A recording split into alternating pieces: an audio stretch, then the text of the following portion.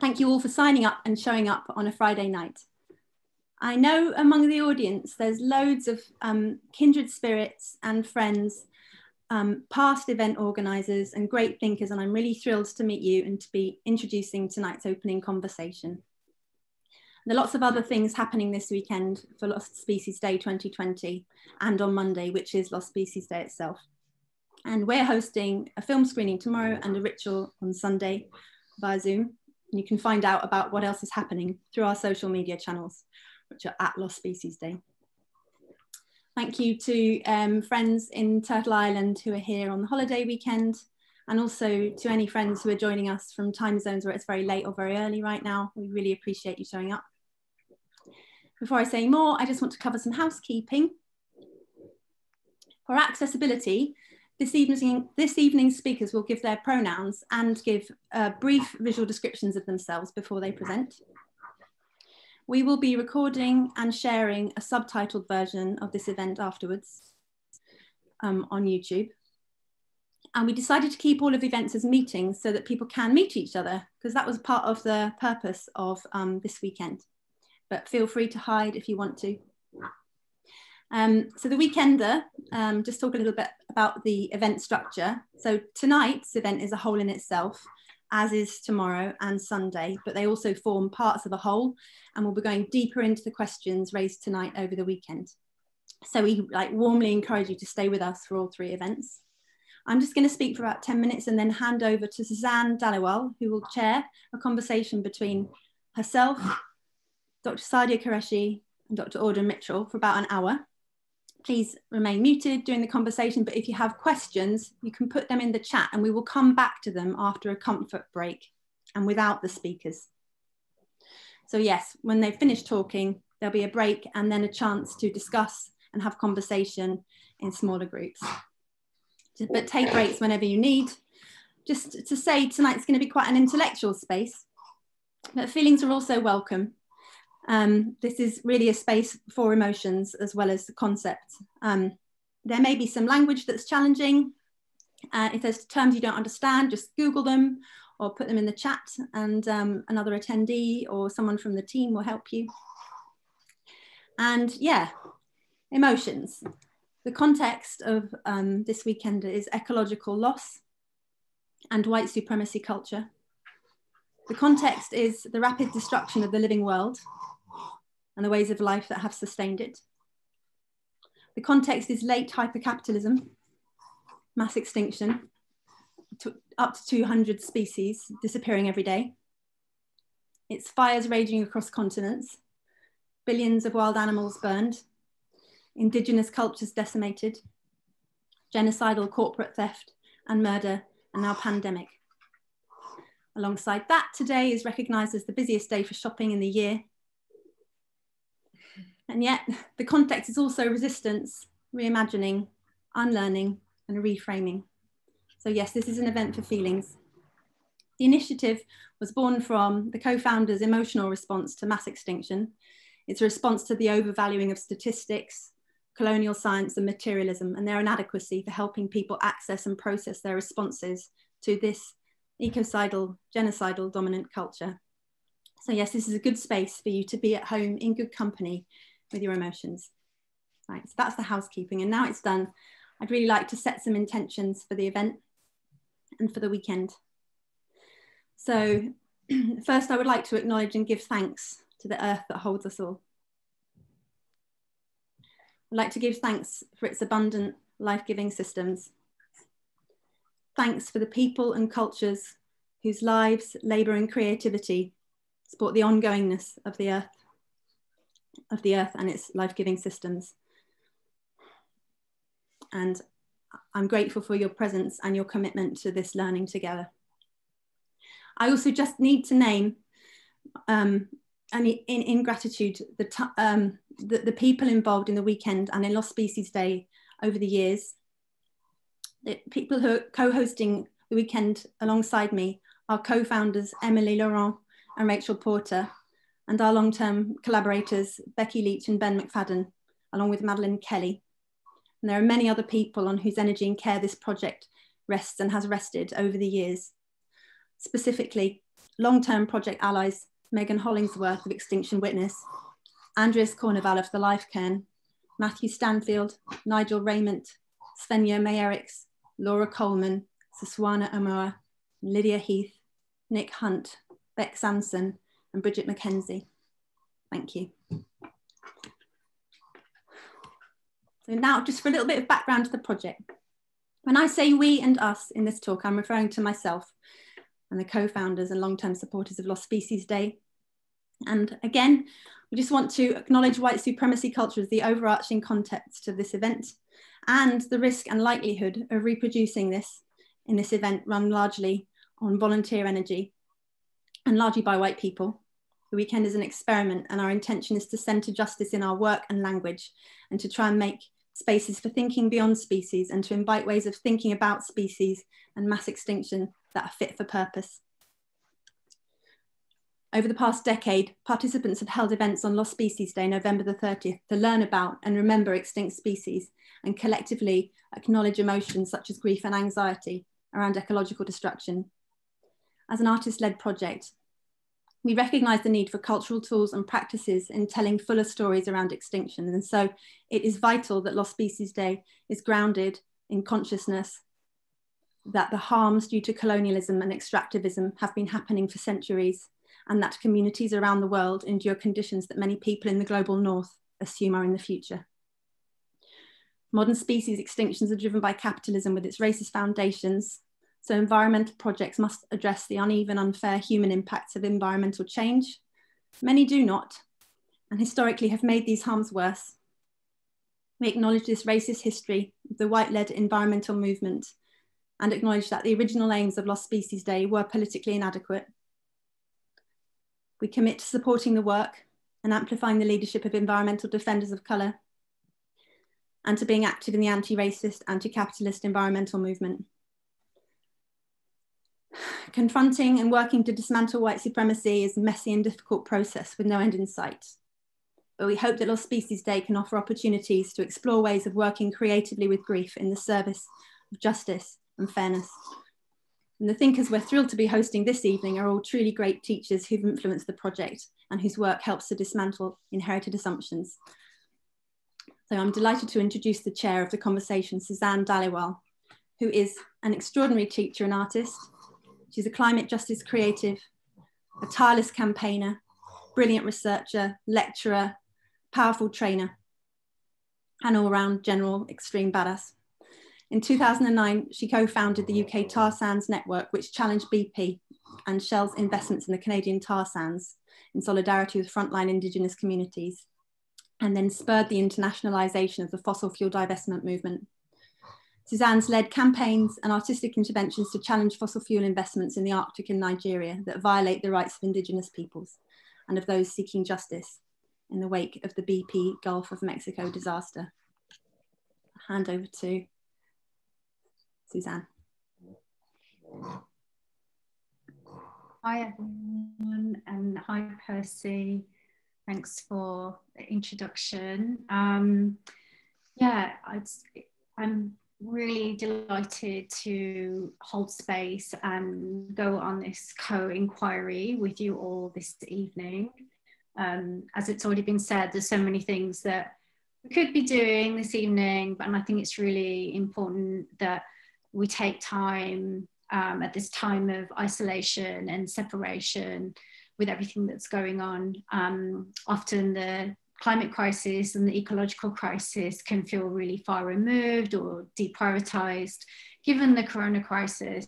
However, we all know that they're intimately linked, and that the pandemic that we're facing is a symptom of the rapid ongoing deforestation, devastation to the environment and to the communities that have been safeguarding that. So I just wanted to acknowledge you all for joining, and I'm going to give the description for our friends who are listening. So I'm a small queer brown woman, got curly hair, and the background is a stone wall with some plants as well. So just to create that picture of where we are.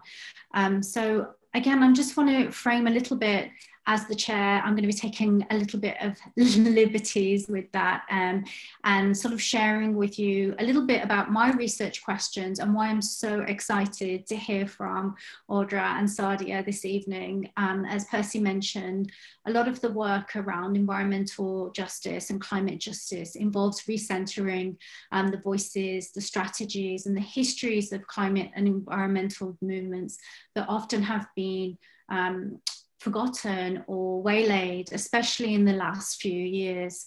A lot about what we're going to be talking about this evening around extinction is a phrase that has brought alarm, necessary alarm, to the climate crisis, but it has also undone a lot of the histories and a lot of the awareness of the climate movements and the environmental movements who got us to this point today.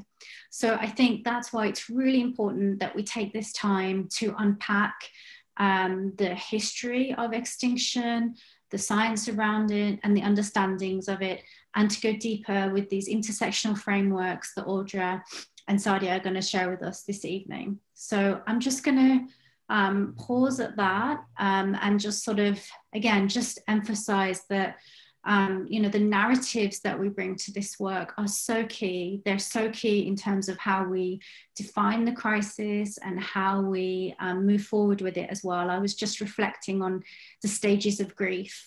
And I think, you know, one of the stages of grief is loneliness. That's usually the bottom of the arc. And so if we can be together at this time to work through these stages of grief, I think that's where we can also move into hope and to new ways of working, even in this time of pandemic, towards ecological justice. So I'm going to now introduce our other two speakers. So first off, we have Sadiah Qureshi, is a cultural and social historian of race, science, and empire in the modern world, whose research explores the ways in which racialized knowledge is produced, circulated, and mobilized in the modern world. Sadiah is currently working on her second book, provisionally titled Vanished: Episodes in the History of Extinction. Drawing on the histories of genocide, settler colonial studies, and animal studies, Vanished will explore how the notion of extinction emerged and shaped our relationship with the natural world in the Anthropocene. Really exciting. And our second speaker is Audra Mitchell. And thanks, Audra, for joining us from Turtle Island this evening. And Audra currently holds the Canada Research Chair in Global Political Ecology at the Belsill School of International Affairs. Her research and teaching and community engagement addresses global ecological harms through the lens of multi-scale structural violence. This includes increasing understanding the connections between ecological harms and ongoing global patterns of colonization, genocide, gendered and sexual violence, and global capitalism. And as I mentioned before, I'm so honored to have this co-inquiry this evening, as so much of the work around extraction weaves with these themes of sexual violence and intersectional movements to respond to this. So without further ado, I want to pass over to you, Audra, to ground us. Thank you, Suzanne. And I'm sorry, I think I may have a little bit of a delay, so apologies in advance if I'm cutting anyone off. So I just wanted to start by acknowledging that I'm joining you this evening, and in a way we're all sort of gathering virtually on the lands of the Haudenosaunee, Anishinaabeg, and Attawaddaron neutral peoples, where I'm a visitor and where the settler state of Canada currently is occupying. I want to acknowledge that these lands are and always will be Indigenous lands. So this, what I've done there, it's a land acknowledgement. Some of you may be familiar with them, may engage in them. Within settler colonial states, it's a way of, first of all, naming the elephant in the room, saying, you know, personally for me as a white settler, saying I am a person who is here not at the behest of the people whose land it is. I am here as part of a settler structure, but also it's a way of expressing respect and honor for the ancestors, present and future generations of the Indigenous people and people of color, especially here in Turtle Island, so many bodies have been moved forcefully across these lands and instrumentalized in various forms of violence. So it's also a way to do honor to those folks. And especially, as Suzanne mentioned earlier today, down south of the medicine line, it is Thanksgiving. I've seen some really interesting takes on it as thanks-taking. I think this is a nice, while we're talking about mourning and remembering, it's a nice opportunity to think about everything that settler colonial states have taken, as well as gratitude towards the peoples who have created and sustained these lands. So that's just a little bit about land acknowledgements. If anybody is interested, I'm happy to provide links to some sources on that and to talk about it further. Great. Thank you for grounding us with that acknowledgement. So I'm going to kick off with this exploratory conversation, and I want to encourage you to gather your questions and gather your thoughts that emerge as you're listening. There's going to be an opportunity in the second half of the event to come together in small rooms. As Percy mentioned, this is really a chance to think together and bring those questions there as well. So write down your questions, think about them, and we'll also be watching the chat. Okay, so Sadiah, I'm going to pass to you for the first question. So extinction, is in the grand scheme of the planet, the history of the planet, is a relatively modern idea. Can you tell us how the word entered into the mainstream of Western science and what problems its history raises regards to what we've been talking about this grounding of social and racial justice? Thank you very, very much. Thank you to everyone who's here. For those of you who need a visual description, I'm a South Asian woman. I'm just wearing glasses and covering my hair because I'm also Muslim. In the background, I have the classic book backdrop, but I also do have a little dodo and Tipu's tiger stuffed toy, which is very important. So coming back to the question, I think what's really incredible about extinction is that I think we often grow up with it and it's very, very familiar to us because, maybe we play with toy dinosaurs, maybe we go to visit natural history museums and things like that. So it's really quite difficult to imagine a world where that isn't a constant, ever-present moment or process rather, but that is absolutely the case in the early modern world. When people tend to think about extinction or talk about it, they often talk about it with respect to, for instance, debt, or abolition of enslavement, or the ending of a family lineage. They don't often talk about it with respect to the natural world. When they do, it tends to be with respect to animals such as the dodo, but very much in terms of human-induced extinction. It's not really thought of as something that happens in the natural world all the time as a matter of course. And that changes very, very recently, I think, in where historians had. In the late 18th century, with very, very detailed work on fossils. So for instance, there's a very important French anatomist called Georges Cuvier. He's extremely famous. He works in Paris and he's famous for saying that he can reconstruct an entire animal from a single bone.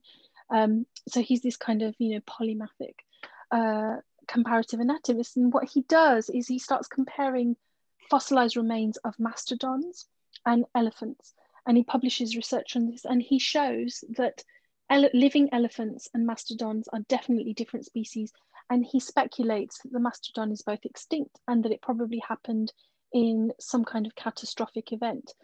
And it's that kind of detailed research that makes extinction something that scientists think about and discuss as being a plausible process within the natural world. And what's extraordinary is how quickly that idea then gets taken up. Amongst scientists, say for instance geologists or comparative anatomists or people looking at ancient peoples, is very, very quick within a few decades. In broader public discourse, it actually happens through things like Alice in Wonderland, for instance, making the icon of the dodo picture famous. So if you've ever seen the original illustrations, you'll know that John Tenniel's image of the dodo and so on. I mean, it's with circulations of those kinds of images that these kinds of ideas about a species that no longer exists or an animal that no longer exists becomes much, much more broadly popular. So in that sense, it is a very, very modern idea. And I think it's really important to remember that and the ways that idea circulates. Thank you, Sadiah. And Audra, just passing back to you, how for you, how does that picture of that history emerge? Well, you know, that resonates a lot with me. I don't want to add too much more to the history of extinction itself, but what I would like to talk about are some other words that go along with it, conservation and biodiversity. So when we think about conservation, I go to thinkers like Dorcetta Taylor and Bill Adams, who have shown how it really is rooted in colonial elite hunting practices, territorial expansion, norms of whiteness, maleness, and binary gendering, capitalist accumulation. And so, you know, we see major conservation organizations like the WWF or Conservation International continuing to reproduce these structures in their leadership and their funding and support structures. You know, it's not a new thing. And I think the speed that Sadiah mentioned there is something that's very important here, the speed with which these ideas are taken up. I'll come back to that in a moment around this notion of biodiversity. But yeah, so we see, you know, people like the notoriously racist Prince Philip and, you know, the head of Shell Oil being key presidents and patrons of these organizations over the decades. More recently, former corporate CEOs with backgrounds in areas like Big Pharma are taking the lead. And these are organizations that have accumulated so much international money and power. We're talking about hundreds of millions of US dollars for the 3 largest conservation organizations. They have so much influence over states' sovereignty and norms that they're actually imposing a global model of how people should relate to other life forms really over the last century. You know, and this involves displacing in many cases BIPOC systems and orders. So what really troubles me is the idea that conservation, this notion that really we see developing from the 19th century onwards in places like the US and colonized spaces, is, you know, in this form led by these actors, is coming to be seen as the only possible option for responding to extinction. And I worry that increasing calls for urgent action around it will only bolster this oppressive form of governance. And similarly, just to say a few words about biodiversity, really it's very rare these days to see any other term used to describe Earth's life forms in conservation discourses, policy discourses. Really, you know, I think this is remarkable because this term is several years younger than I am, when many BIPOC ways of caring for, yeah, I just made myself seem younger than I am there, but many BIPOC ways of caring for plants, animals, earth, and water, we're talking tens of thousands of years old, millennia old, or literally timeless, right? With biodiversity, we can trace the emergence of this concept to 1989, Washington, DC, a conference you know, constituted by influential, mostly white male scientists, including E.O. Wilson, who I will come back to later. Lots to say about him. You know, this is the same structure, the same intellectual structure that birthed the Washington Consensus, the whole system of structural investments to the global South and other neoliberal, neocolonial policies that have accelerated global inequalities. And, you know, biodiversity really comes from that. You know, it shows in its emphasis on things like redundancy and substitutability. You know, it reflects what global capitalism needs life forms to be, and that is commodifiable, quantifiable, fungible, providing uninterrupted services to sustain existing orders and act as fixes for the crashes that they're generating, as long as continually providing new kinds of values. So I think if we look at the short, as you know, as Sadiah mentioned with the idea of extinction itself, this short but meteoric rise of these concepts, you know, what they're doing is they're destroying and displacing other kinds of relations. And I just want to say, you know, I want to be careful not to be too hard on people who do connect with these terms, not least because there is such a, you know, hegemony, a dominance, and also such political and financial power behind them that they can be very hard to resist. And I do want to come back to later some of my starting points for how we might resist them, but, you know, I'll leave it there for right now. Great. Thank you so much for that exploration and education. I actually didn't know that the phrase was so young, the power behind the narrative that's been built around it, its connections to past geological eras has been such a great brand in a way. And I really love how you connected the conservation and biodiversity. And I wanted to throw another term into the pot there, especially as you mentioned Shell, which would be ecocide.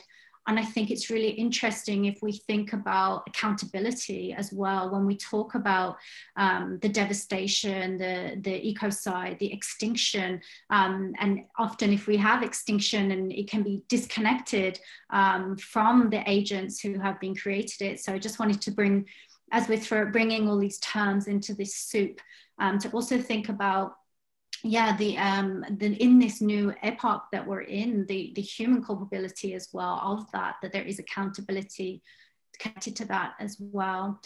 So we're going to go a little bit deeper now in terms of unpacking this term. And our second question is around, the idea of extinction, as you've mentioned, is established often with respect to animals. And in your work, does it move beyond this context? And what are the implications of using the term extinction beyond the context of animals, plants, and other species as well? And we'll start with you, Audra, on that one.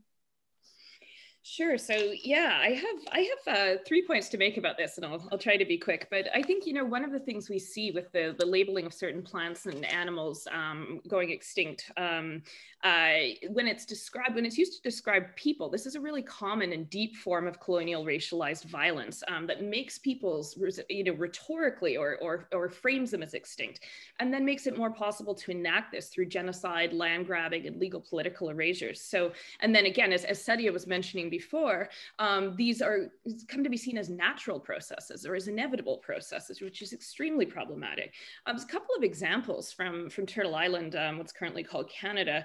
So the Sinaiaks people in what's currently known as British Columbia were declared extinct by the government in 1956, largely in order to extinguish their legal rights and claims to land, because in this part of Turtle Island, very little of the land was actually ceded to colonizers.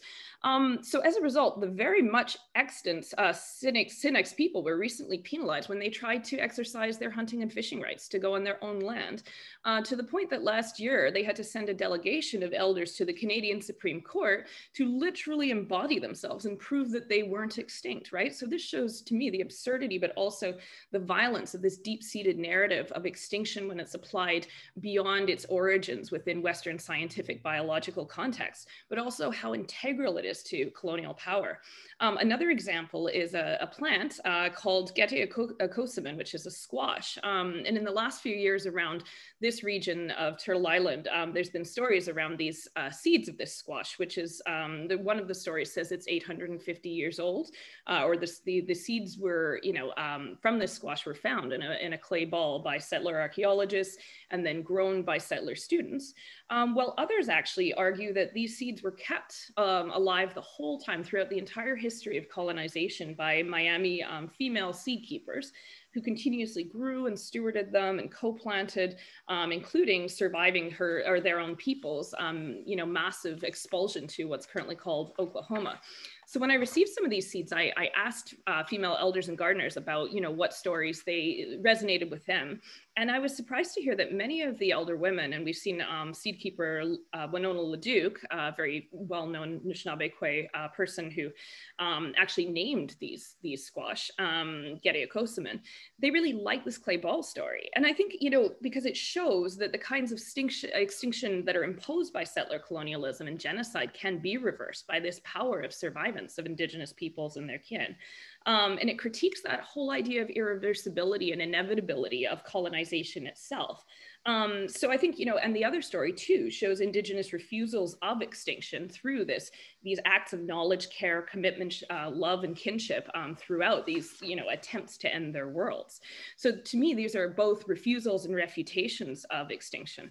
But, one other thing that I just want to kind of highlight here is the fact that extinction recently we're seeing within many public discourses, political discourses, academic ones, this emphasis on human extinction, right? And this is often framed in terms of apocalyptic ecological collapse, whether it's around climate change, the extinction of other species, or other factors, which is leading to really very ambitious, often deeply authoritarian, racialized global strategies that are framed as being intended to protect humanity at all costs, but are actually very misleading in terms of who they expect to bear those costs. So they're claiming to be, universal and inclusive. But when we looked at the norms of humanity that are embedded in these notions of human extinction, they're often very Eurocentric, privileging whiteness and gender binaries, ableist, etc., through which BIPOC and other marginalized peoples have continued to be treated as less than human. So I've recently published an article article with my colleague Adita Chowdhury about how these discourses actually work to strengthen existing, much like I mentioned about conservation, to strengthen existing structures and the distribution of life chances to those who are already most privileged. And these are being put forward often by people who are seen or see themselves as being very liberal, humanitarian, or progressive. And what really alarms me here is that many of these discourses are framing the flourishing or even the survival of BIPOC and other marginalized communities as threats to the survival of humanity. We see this telegraphed in, references to population growth in the global south, to migration from places that are described, really superficially as war-torn or poor, without looking into why people there suffer from violence. And it also, we hear language and imagery being used that would often be used in the concept of genocide. For instance, describing population growth as cancerous, or people overrunning white space. It's very, very disturbing language. So I'm going to leave it there, but a little later I want to come back to how these ideas of extinction and human extinction are converging in disturbing ways with mainstream conservation.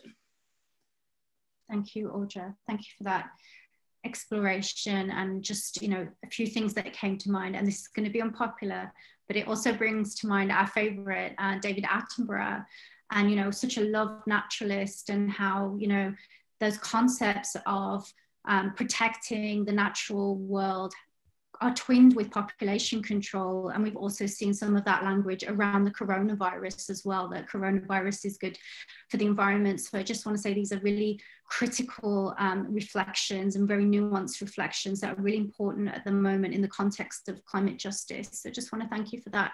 And now I just want to hand it back to Sadiah for this same question, to take us to zoom out and to bring this into the context around empire and settler colonialism. Thank you so much. I'm deeply grateful to Audra for sketching out the legacies of some of the kind of ideas that I've been exploring, because I think when people hear the word extinction, they don't immediately think colonialism, racism, white supremacy, but that is where these ideas become rooted very, very quickly. So for instance, in the 19th century, when all this research is going on about extinction, it moves beyond that context to thinking about animals, to thinking about people very, very quickly. And it's often within the context of settler colonies. And throughout the 19th century, you get claims that various peoples are on the verge of extinction or have already gone extinct. So the Beothuk in Newfoundland, Native Americans across America, Aboriginal Tasmanians, various peoples in Africa are said to have died out or be on the verge of dying out. I guess the most famous example of that is Darwin's Descent of Man, when in 1871 he writes that extinction follows chiefly from from the competition of tribe with tribe and race with race. But what's really important is that he's writing in 1871, and this idea has been established for decades. And actually it's very, very common in the early modern period to talk about people going extinct. But what's happening and what's interesting in the 19th century is that the status of what that extinction means changes. Before, you might get people talking about, indigenous peoples being exterminated by colonists, for instance. But in the 19th century, it shifts to extinction. And what's happening is that settler colonial conflict is being naturalized as as extinction. And it's through that naturalization that the idea that settler colonialism, the conquest and dispossession that entails, is somehow following a natural law. And of course, that has incredibly important legacies for how we talk about land rights and things today. So if you just imagine the 19th century, for instance, a settler colonist making this kind of claim that, for instance, that the Beothuk are extinct or Aboriginal Tasmanians is extinct, that very conveniently extinguishes land rights claims. And of course, as Audra said, Indigenous peoples are living with the legacies of that today, to the point where they literally have to prove over and over and over again that they exist, let alone have rights to their land, which they didn't cede in the first place. And so I think, these connections between empire, racism, extinction, extermination, we're talking about genocide here often as well, is really, really important. And again, that the concept of genocide here, I think, is really, really interesting and important, because people often assume that genocide means total annihilation. But it's legally not even defined as that. It's in whole or in part destruction. So when we're talking about people who've been subjected to genocide, we are almost always talking about communities that have survived, you know, but when people hear that term, they often kind of assume non-existence and therefore bring up these kinds of issues of justice and land rights again. And for me, it's absolutely critical that when we hear that word extinction, we think about the legacies and the histories of empire and colonialism, because people are fighting with the legacies of that, and to this day in very, very important ways. And as we'll speak about later, you know, that has ongoing impacts on how we think about conservation, how we think about, you know, who should bear the cost of what we now think of as conservation. Thank you, Sadiah. It's giving me so much pause for reflection for my own work that's been around solidarity and in allyship with Indigenous communities resisting the Alberta tar sands. And something that, you know, jumped out at me when you said that was when I started that work, so much of the initial work was to even bring the awareness to the UK and Europe that Indigenous people still existed in Canada. We did countless speaker tours to talk about just the reality that Indigenous people were there. So how deeply that idea of going extinct has played into that, to the point where the Minister of Natural Resources would often say, no one lives up there, this is empty land. Even that phrase, in the middle of nowhere, how it has such a deep meaning and an erasure of not only the people from that land, but also the deep relationship, the ontological, the spiritual, the metaphysical relationship with that land as well. So I think when we're talking about climate justice and environmental justice work, the cultural work can often seem like the add-on, but we're seeing here how deeply the awareness, the relationship, the history building of those communities who have survived through attempted genocides is crucial. And I think another phrase that comes there, and it really speaks to what you're saying, is when we talk about genocide, is also thinking about slow industrial genocide. So for instance, a lot of the communities that live downstream from the Alberta tar sands are subject to bioaccumulation of toxins, their traditional foods having cancers. And so this genocide takes many different forms and has become very sanitized in Canada in many ways. So leading on from that and sort of making this bridge also to climate justice, you know, the UN acknowledges that 80% of the biodiversity that we have to protect is under the rights of Indigenous peoples on ceded territories, all different relationships to the land. And so, you know, we are in the middle of a biodiversity crisis that many people think of as the sixth extinction. So how can we, in your understanding, use the humanities and the work that you're doing to help us understand this moment, to ground ourselves? So I'll start with you, Sadiah, on that one. Thank you, Suzanne.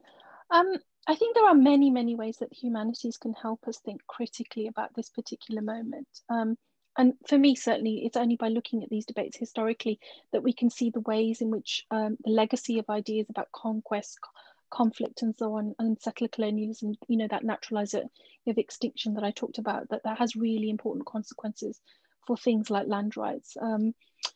But I think it can also help us trace the very idea of the emergence of the idea of the sixth extinction and whether we should be cautious about that or not.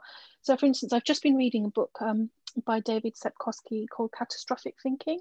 And his father, Jack Sepkoski, was actually really, really important for establishing ideas of mass extinction. And in the book, David traces where some of the claims about the rate at which species are being lost come from. And they actually come from highly speculative estimates of ecological loss that are then applied to the globe as a whole. And it's through doing that careful tracking that actually we see that that sense of panic that we are being encouraged to nurture and then use that to justify really, really deeply troubling forms of dispossession are where that, you know, why it's so important to think about where that panic comes from and that it is speculative.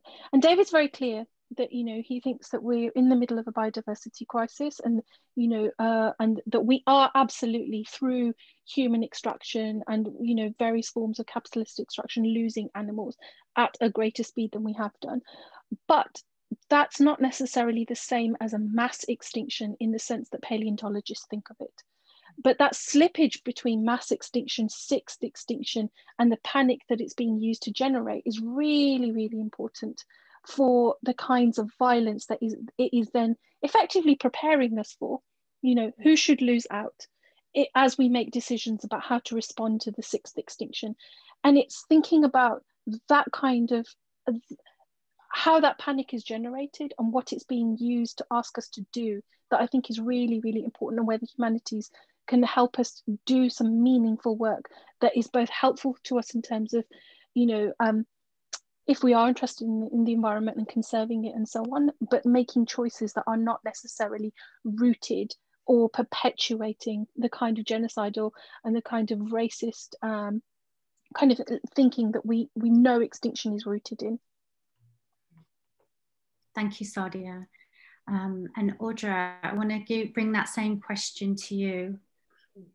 Yeah, well, thank you, Sadiah, for those thoughts. I mean, I think, like you, my work is very much involved in understanding violence. I come from a very unusual field to be looking at these subjects, which is international relations, global studies. Although I am very rooted in, you know, what in Western academia we might call the humanities. Many of the communities with whom I collaborate, these boundaries are a lot less pronounced. You know, you look at things much more holistically. So I think it's very important to be bringing all of these viewpoints on it. In particular, understanding extinction, as you mentioned, Sadiah, in terms, for me, it's about thinking about multi-scale, interlocking structural violence. So, for instance, how different forms of violence differently target racialized, gendered, LGBTQ+ and disabled bodies. You're talking about genocide there. You know, a big part of my work is trying to understand where and how concepts like genocide also may apply to more than human, non-human, or other than human communities. So, you know, just thinking about a colleague, Tasha Hubbard, has written a really amazing piece about buffalo genocide. And she's from an area relatively close to where Suzanne was mentioning in the prairies in Turtle Island. So, you know, another area of the humanities that I think is incredibly rich and powerful in thinking about how we want to address these crises is BIPOC futurisms, speculative realisms, and even just straight up realisms in literature, film, the arts. So for instance, some works I've been inspired by recently, Wanya writer Alexis Wright, Anishinaabe Quay thinker Louise Erdrich's Future Home of the Living God, novelists like Cherie Dimeline, who's Métis, Haisla Heldsuck writer Eden Robinson. It's interesting to mention too, a lot of these are actually young adult or aimed at young adults. And I find them incredibly rich because they are looking towards future generations and then the future generations beyond that. So, you know, in the stories and theories and worlds that these creators are putting out there, we can see how BIPOC communities are already coping with and enacting survivance against the intended ends of their worlds. So my colleague, Potawatomi scholar Kyle Powys-White, he's written really powerfully about how, you know, this idea, when we're talking about urgency, we need to save the world. For many people, their worlds have already been attacked, have already been not completely destroyed, absolutely not, but they have survived through the near destruction of their worlds. And so what I'm seeing in these stories and theories and pieces of art and political action is how these peoples and worlds are seizing moments of rupture to reconnect with ancestral pasts and futures that are shaped by, but not determined or constrained by, racialized and colonial narratives of extinction. They're also offering very different kinds of protagonists, or even heroes, if we, you know, want to have that term. These aren't the domineering, individualistic, white male heads of states and industry that we see in mainstream futurist and conservation discourses. Quite often, these are BIPOC or multiracial, female or LGBTQ+, very young, very old, sometimes ancestral or spiritual beings, disabled or differently bodied, other than human, you know, and the forms of agency that these protagonists are adopting are very different, in that they're embodying. It's not the unilateral imposition of instrumental strategies, but, you know, more decentralized, responsive, organic forms of organization and action. So, you know, I'm thinking here of Adrienne Marie Brown's ideas around emergent strategy and pleasure politics, or Leanne Batassi-Simpson's theory of the creative intergenerational leadership that she sees in goose migrations. So, I think these lived visions, they offer radically different futures and ways of getting there, forms of agency to lead those movements. But one note is, I think it's extremely important for white folks like me, who are the beneficiaries of these systems of oppression, not to see these narratives as more resources for us to mine in order to continue centering ourselves and ensuring the survival of the systems that center us, but rather as other sources that we should be looking to follow and contribute to, other forms of leadership visioning in future towards more, just and flourishing worlds that don't center and or even necessarily include us. Thanks, Audra. Again, you just sparked so many thoughts and ideas. And one thing I was thinking about as you brought us into this idea of futurism and imagination is also thinking about, in my own history, there's so many beings, like non-visible beings, that are connected to these territories. And, often thinking about science fiction lets us also acknowledge the beings that have gone into extinction and the other realms that also play a part of the metaphysics of these journeys as well. So I think that's a really important part, to bring the imagination, to bring fiction into these things. For being an interdisciplinary thinker, often the spiritual, the ancestral is so intimately connected to the relationship to the land. So many of our stories and so many of our connections, not only our stories or legacies from that place, they also hold traditional ecological knowledge as well.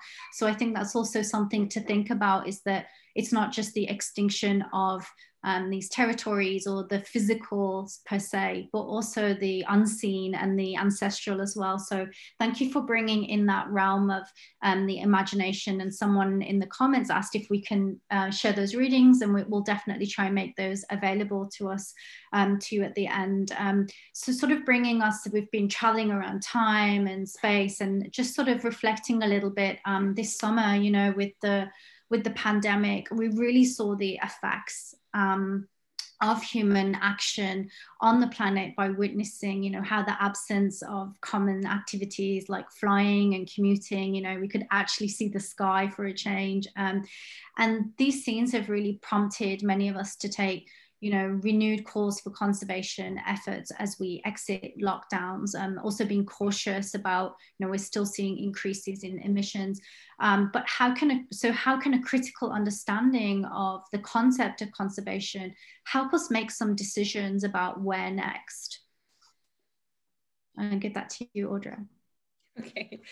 Yeah, so as I mentioned before, I think the most important thing that we can do, and when I say we, I mean especially people of privilege, white people like myself, who are, as I say, kind of benefiting most from these forms of violence and promoting them most, is to get past this idea that conservation is the only possible or effective response to the large scale destruction of life forms. So what I want to propose is that we start actively divesting our money, labor, time, energy, and support from mainstream conservation organizations or authorities, including states, who are promoting oppression, expropriation, and other forms of violence in order to cling to this existing order, really calling them to account, using the kinds of, the multidisciplinary, plural kinds of thought and action that we were just talking about, to really look at, as Sadiah mentioned, what they're asking us to do and what we are becoming complicit in, and what we have been long complicit in. So in particular, I'm worried about a movement towards what I'm seeing, or what I'm calling apocalyptic conservation. So this narrative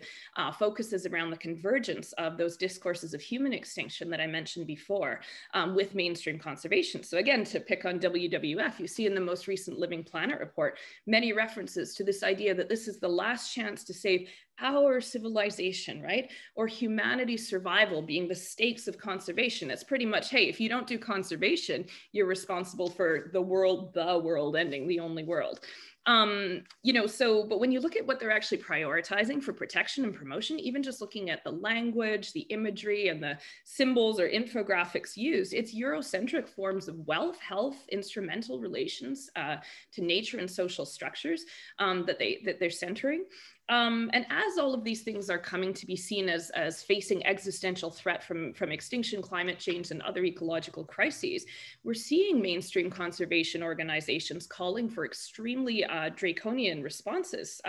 One of them being huge scale big data surveillance, which amongst other things, it's not only is this a colonial remapping of Earth, but these, potentially could expose land defenders who are already heavily targeted by state violence, for instance, in areas such as the Amazon and the Philippines, but really all over the planet. We see efforts to transform food systems largely by appropriating BIPOC knowledges and lands, and calls for the large-scale annexation of land and water in the name of conservation. So, perhaps the most egregious of these visions is E.O. Wilson's half-Earth proposal, in which he advocates for dedicating 50% of Earth's surface to conservation. This is the so-called land-sparing approach that would in fact require removing all human activity from areas zoned for conservation. Now, what kind of models is Wilson thinking of when he says conservation? If you look at his book on the subject, he canonizes, or really, puts forward these super wealthy white male American landowners who own land either in Turtle Island or far away in other parts of the planet, who are carrying out their own visions of conservation by privatizing land, working with states and military to realize those visions, to protect ecosystems or life forms that they feel they have a special connection or ownership to. And meanwhile, their ability to own or control these places is often due to genocide, wars, displacements of BIPOC people, other forms of mass violence, or even, the degradation or so-called degradation of this land through settler colonialism. And when we look at the maps, I should have had one to show you here, but for the proposed land to be annexed for this 50% of the globe, this is largely areas that Wilson and other white scientists persist in seeing as wilderness, right? Not least because these are also often places that are seen as biodiversity hotspots and therefore valued within Western science and markets.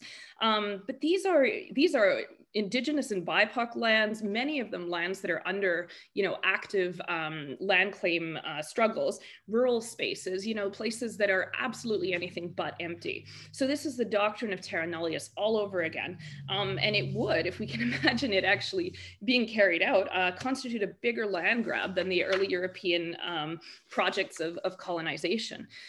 So, for myself and other white folks, we need to be fighting against these visions with all our might, and really working to center and amplify and support BIPOC efforts, taking all those resources that we can divert or divest from mainstream colonial capitalist conservation towards BIPOC-led efforts to restore their unique political ecological orders. So things like land trust, legal defense for land defenders and or earth workers, land reclamation movements, just for one example, the land back movement or peasant-led land reform, community-based efforts to restore ecosystems and traditional relationships, and basically any initiatives that are, aimed at restoring BIPOC sovereignties and legal political systems. That's really, I think, what needs to happen.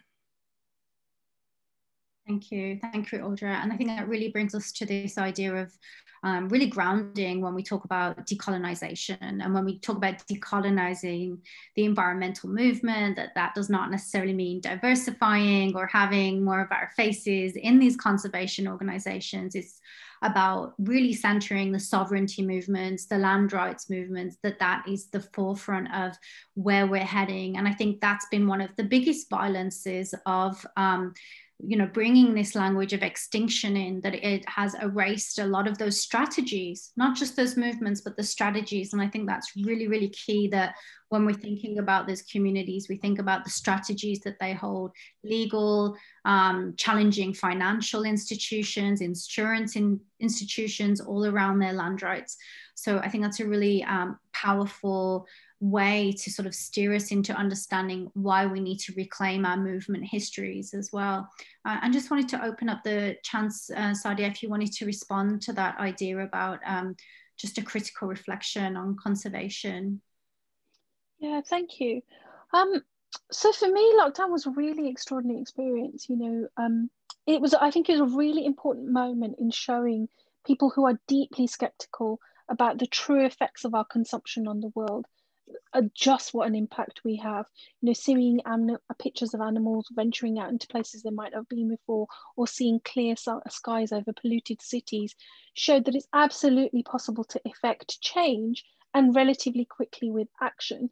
But it's action we haven't previously taken because it brings a kind of discomfort that most people do not want to accept might be necessary. So the possibility of, you know, consuming less, of, you know, or not having the same, you know, as Audra was saying, that we can't necessarily conserve everything as well as keep the structural order as it is. It's just not going to work.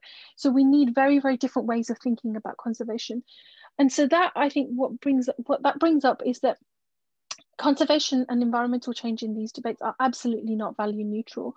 Every time we commit resources to a particular species, for instance, we're usually making a value judgment about why that species should be preserved. And it's very easy to convince people to try and save beautiful species or charismatic species, but it's much harder to convince them that insects matter or bacteria matter, or, you know, and it's those kinds of value judgments about conservation that people are making that need to be exposed, to be seen for what they are, and to be radically rethought, so that at the forefront of what we do in these movements and when we have these discussions, genuine justice is at the heart of what we're asking for, and justice for all beings, not just asking for justice for those who are already privileged or those who have already benefited from various kinds of violences over the centuries and so on.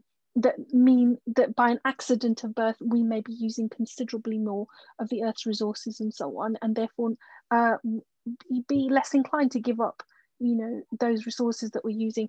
And so I think it's really, really important to use this moment to think about priorities, but also as those priorities are being created, what we value and who are we asking to make sacrifices, and who are we asking to bear the burden here?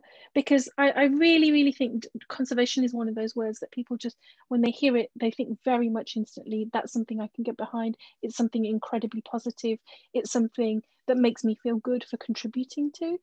But we need to back away from that and think much, much more critically about the value judgments that are being made, that are involved in those conservation, in those conversations about conservation, because as Audra said, there are deeply worrying and deeply violent solutions being proposed to this. And if people aren't aware of that, you know, we're heading for a very scary place. Yeah. I think you've got a great podcast title there, Conversations About Conservation. Yeah, and again, so many things to respond to there. And I think one of the first things is really thinking about all of the work that we do for ecological protection as an ecosystem itself. You know, the CEO of Amazon just gave, you know, a large sum of money to many conservation organizations who are working on climate on the one hand, yet on the other hand, we're having these labor violations, these devastations to the communities there. So we have to constantly think about how do all of these conservation organizations, how do they work in synergy with each other, and how do we see ourselves as an ecosystem of strategies? And sometimes it's difficult to have those critical reflections, but I think it's exactly what you were saying, why this moment is so crucial.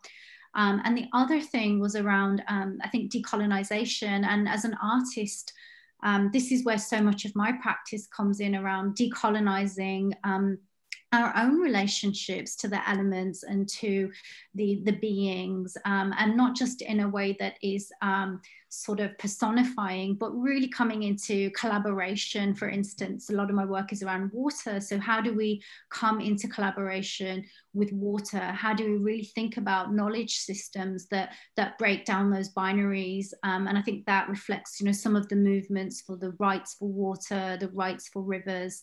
So really sort of breaking down some of these binaries or divisions between the species even. I think that's what this idea of extinction can even harden the boundaries between the species. So is there a way that we can blur those as well to sort of bring ourselves back into relationship as well? And so on that note, sort of bringing it back to this this kind of curve that I mentioned at the beginning of, you know, when we're talking about extinction, it brings up so many feelings around loss and grief. And I think, you know, the reason why we move into those spaces and into those feelings is so that we can to eventually emerge out of them. And it's not necessarily a one-way process, it's a cycle.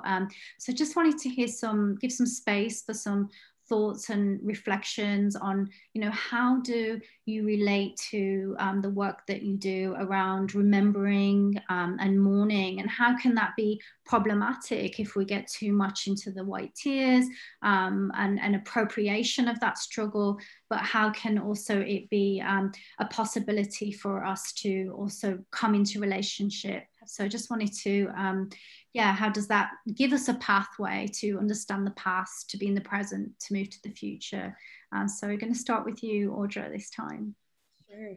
Yeah, well, and thank you for that prompt and for all of your really rich thoughts throughout this. Before, you know, the end of it, I wanted to really thank you, Suzanne, for that. So I've written a bit about the problems that can arise when white folks like myself engage in mourning for species or life forms that we think of as being lost or endangered. And you mentioned there this problem of white tears, which involves, you know, really white people crying over harms that we ourselves have caused, and in so doing, appropriating others' proportionately greater pain. Not least to distance ourselves from a feeling of culpability, and often displacing or crowding out the emotions and experiences of those who have borne the most direct brunt of the harms and questions. So, you know, I've argued that white-dominated processes of mourning for lost species on a global scale can have a similar effect when we white people cry for life forms with which our only real relation is one of possession, consumption, and or colonial dominance. You know, and I'm thinking of being as a white settler brought up with, you know, little soft toys of elephants or of tigers. And these are animals that, you know, I was raised to think I had some kind of claim to without actually having any kind of kinship relation or reciprocal relation of responsibility. You know, I think when we do this, we're crowding out people who actually do have those relations of kinship, ancestry, cohabitation, coevolution.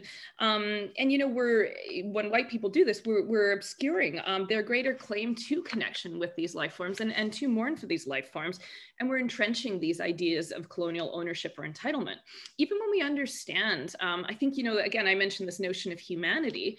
When the mainstream norm of humanity is so focused on whiteness and on Eurocentric notions of what it is to be human, thinking of Earth's, you know, life forms as the property of humanity really creates the same problem.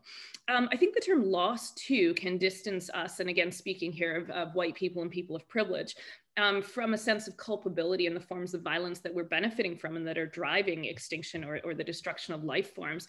I also worry that it's, oh, we've got a creature passing there, a slightly passive or a very passive term, really similar to this idea of, oh, we're going extinct. We're just gonna go extinct rather than being extincted, being subjected to violence, right?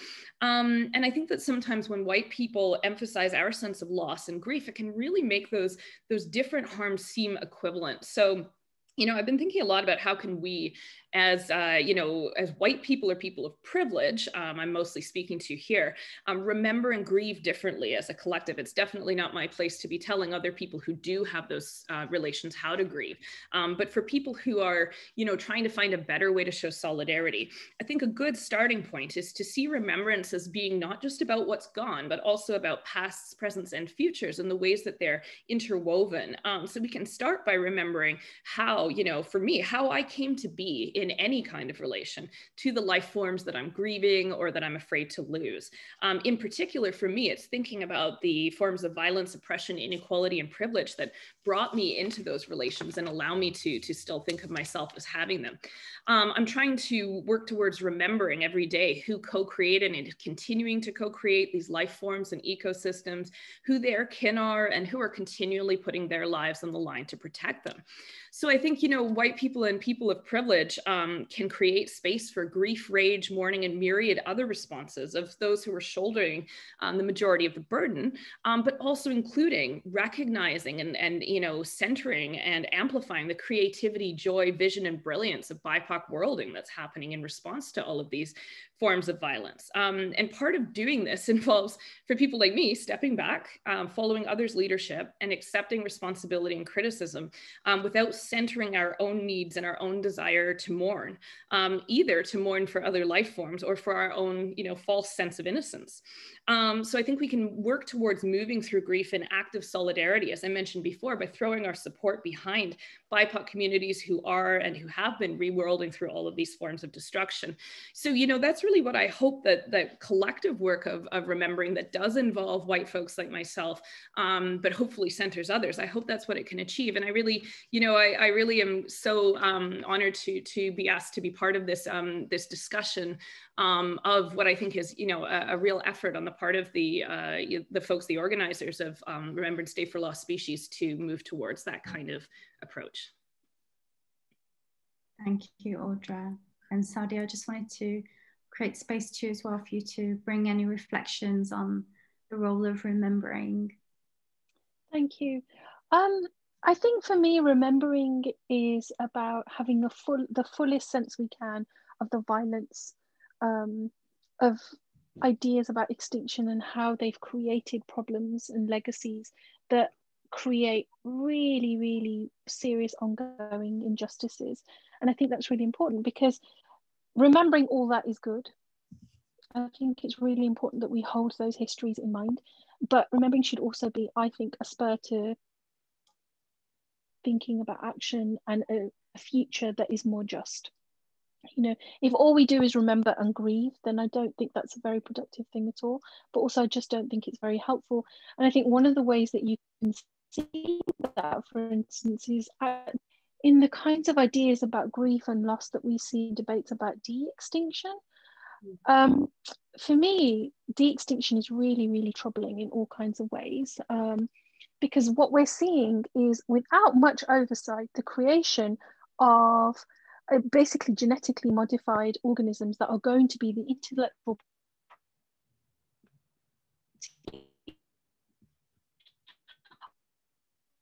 of the that are promote how the focus there on creating the intellectual property as a form of justice, rather than thinking about, you know, land rights, for instance, I think is really, really troubling. And for me, it often comes when I read about the people who are involved in this or are really, really keen on de-extinction. I'm thinking very much of kind of, you know, modifying organisms with genetic engineering rather than rewilding, for instance. It's often a sense of just complete inability or complete unwillingness to let go of something that has happened in the past and think about a just future. And I think there's all sorts of things that we need to think about in terms of grief, loss, remembrance that are playing into our ideas about conservation. As I say, without much oversight at the moment. But as you know, Audra said, we are already living in a moment where people who have experienced over and over again through the generations the effects and the legacies of these kinds of discussions are already imagining you know, a better and more just future, and that's what we should be focused on, you know, building that kind of, on interspecies justice. So where remembrance facilitates that, I think it's very, very important. Where it doesn't, I am concerned about the kinds of things it might lead to. But as I say, you know, there is the possibility of hope, and I think that's another thing, that when people think about extinction, they often don't connect it with the idea of hope at all. But there is a possibility for hope and for change and for justice, and that's where remembrance should be taking us. Thank you, Sadiah. Thank you for that powerful bringing us full circle. And before I pass back to Percy, I just wanted to thank you both. As I mentioned at the beginning, so much of the language around extinction has really brought up many problems for many of us who work in the climate justice arena.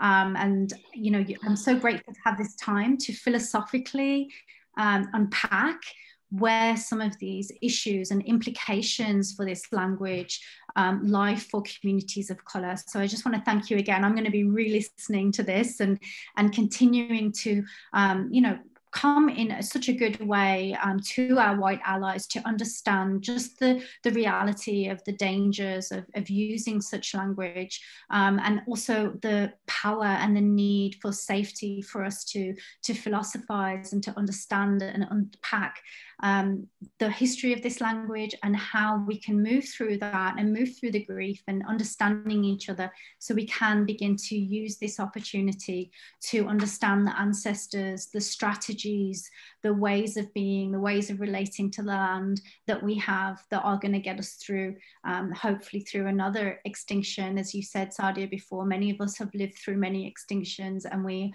are committed with joy and with wholeheartedness to survive this one too. So with that, I'm going to pass it back to you, Percy. Thank you. Thanks, Suzanne. And goodbye. And thank you so much to Sadiah and Audra.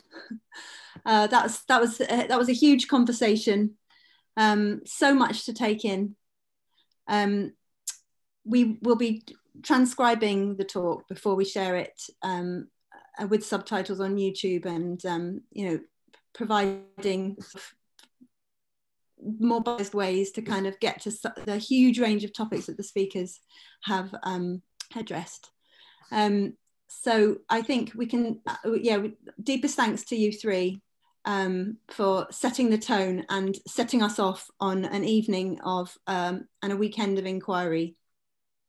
We're going to take a comfort break, and anyone who wants to come back at past to talk without the speakers here, in you know, smaller sort of self-facilitated groups, we'd love to get back together and further and deepen the conversation and get to know each other a little bit more.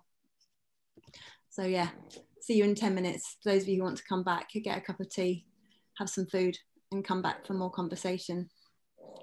Thank you so much, Sadiah. Thank you so much, Audra and Suzanne. That was really amazing.